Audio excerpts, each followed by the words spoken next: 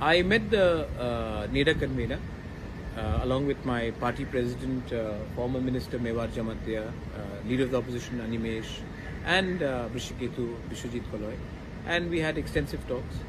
And the Home Minister had spoken to the NEDA convener. He also called me up, and they have assured that there are certain technical processes which have to be put in process, and they have assured us that the process of appointing an interlocutor will be done very soon. They asked us to be patient and to trust his word and commitment on it. And today the NEDA convener will also be issuing a statement regarding the same. So therefore we will wait and see what the statement is, and then we will obviously wait for the appointment of the interlocutor.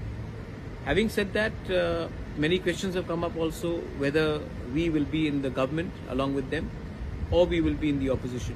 We are very comfortable where we are.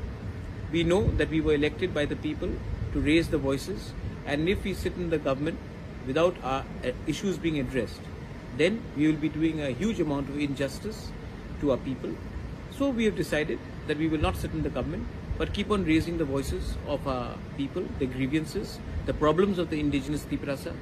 And till the time there is no complete solution to our demand, we would rather sit in the opposition than sit in the government and become silent. So that's our stance.